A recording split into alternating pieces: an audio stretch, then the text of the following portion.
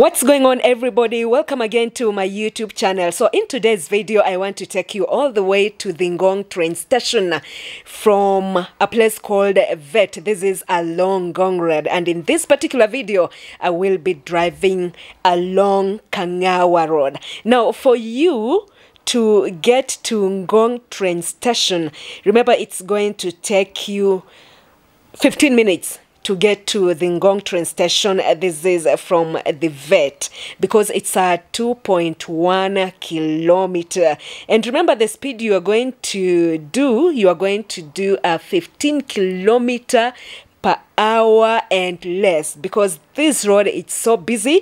It's still you're driving within homes, within residential homes, so you really have to be pretty careful. Now, along this road, you can see it is not tarmacked. It is still marrammed road, so you can be so sure of the dust.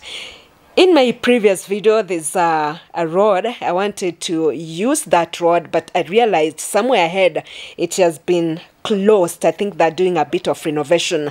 But now, that road, it's not going to go all the way to the Ngong train station, being tarmacked. It's just somewhere above it, and then you are back to the Marram Road. So, as we drive, you can realize the place is still, developing. People are still putting up homes for residential apartments. Now, to get to Ngong from town, you can either use a public service vehicle, or you can use a train from town that will take you through Rongai to Ngong. And I think you're going to pay 100 Kenya shillings. But personally, I don't feel it's going to be safe, or rather it's safe, considering the time the train leaves town in the evening. And I'm trying to imagine by the time you are getting to Ngong train station, that time it's a bit late. Now you have to walk for 2.1 kilometers for you to get to the Vet market. Do I call it a market or what? To Ngong Road.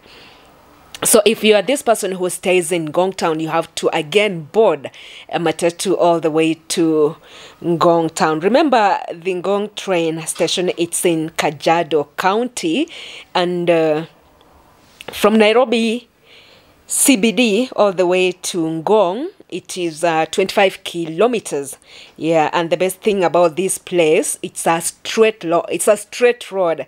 If somebody has to direct you to come to Ngong, it's not like they're going to direct you, go left, right, straight, left, right. No.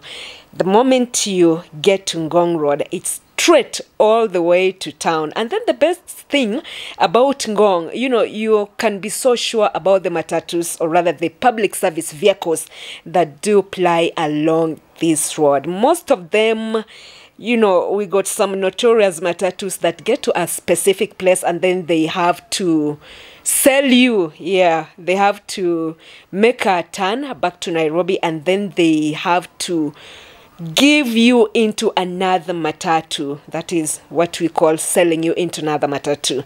So, most of the time with Ngong matatus, you can be so sure you can get into one from the CBD, and it's going to take you all the way to Ngong town. Yeah, so Ngong matatus are more reliable when it comes to transport. And then within Ngong town itself, when it comes to accommodation, you're going to find, houses from low cost to more expensive. You can actually get a one-bedroom house at 10,000 Kenya shillings. And at the same time, you can get a 3-bedroom house at 40,000 Kenya shillings. So remember, Ngong itself is still developing, and that is why if you have to drive within Ngong, you're going to realize there's a lot of construction that is happening. And when you exit the main road, realize most of these roads are not, they're still marram. It's a bit dusty because of the construction that is happening within, this region. And then another thing I have come to note about Ngong, if you're someone who does the online stuff, Ngong might not be good for you because the network itself, it's poor. And then the internet, the Wi-Fi providers, I have seen some, they're now coming into Ngong, but I can assure you they have not covered most of the place. So when it comes to internet wise, the network wise, there's still a challenge in this region. And then when it comes to weather, remember in my previous videos, I've done a few videos about Ngong. I'm telling you this story as we drive towards the Ngong train station. When it comes to weather, Ngong can be too cold. Remember my most recent videos, I showed you a place called Konabaridi. That is, do I call it the end or the beginning of Ngong Road? No, sorry, the beginning of Ngong Hills. Yeah, that place, it's too cold. In fact, the reason why you've seen I haven't posted a video, it's because after coming from that place, I felt like I was sick. Actually, I was sick because that too much wind, it's like some wind is just slapping you in your face. Yeah, it can be a bit cold, not even a bit, it can be cold in Ngong. And at the same time, when it's hot, it can be too hot, you feel like the sun, it's just below. So I don't know whether there's something I have missed out, in my story as we drive towards the Ngong train station. Remember the Ngong train station, they do offer services also. Anyway, I'm not paid for this. I'm just giving you the info about it. You can actually take a ride to Suswa and back. That is on Friday, Saturday, and Sunday. Yeah. I'm not sure if they've introduced more trains between Monday, Tuesday, Wednesday, and Thursday. I'm not so sure about that, but I'm so sure about the Friday, Saturday, and Sunday. Yeah, you can take a train to Suswa and back. You can board your train from, CBD, the railway station in Nairobi. You can board it at Rongai. You can still board it at Ngong. And remember, if you are driving, you can still drive to that train station, leave your car there if you are going to Suswa and back. Yeah, you can drive, leave your car at the Ngong train station, get into a train to Suswa, and then back. Now, what I realized about Suswa, the place is also still developing.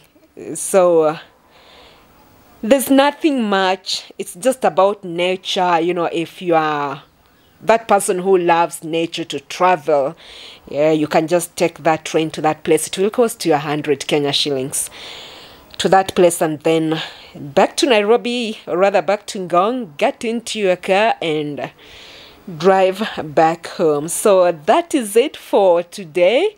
I hope now you know if you are along Ngong Road and if you want to get to the Ngong train station, just get to a place called Vet. Vet is actually after a place called Mbulbul, which is in Karen. You get to Vet or Juanco, and then if you are driving from the Nairobi direction, the train station is on your left. And if you're going towards Nairobi from Ngong Town, the train station exit will be on your right. So guys, the Ngong train station is right ahead. If you want to see how it looks like, you can go back to my videos, or rather I'm going to leave a link at the top of these videos so that you'll be able to see how the Ngong train station looks like, because today I'm not going to get inside. I just wanted to show you how it looks like to drive, to walk from the main road, Ngong Road, all the way to that place. Thank you so much for always coming back to watch my videos. If this is your first time, remember to subscribe, like, and also share my videos. See you in the next. Bye for now.